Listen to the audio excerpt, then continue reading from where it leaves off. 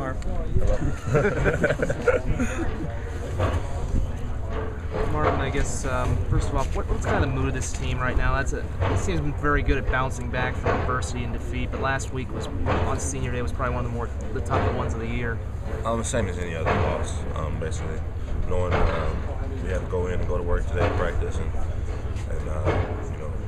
go out and execute and do the things that we need to get done.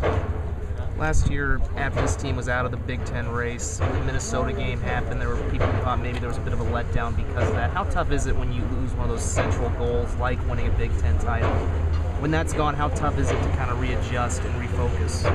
Not at all, because in this program, I've been a part of a lot of teams where Big Ten titles out of the race, but we still finish strong. We still have a lot to play for the bowl game.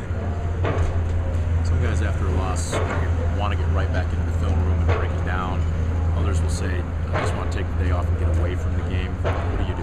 Well, knowing that, this football life is 365 all year long.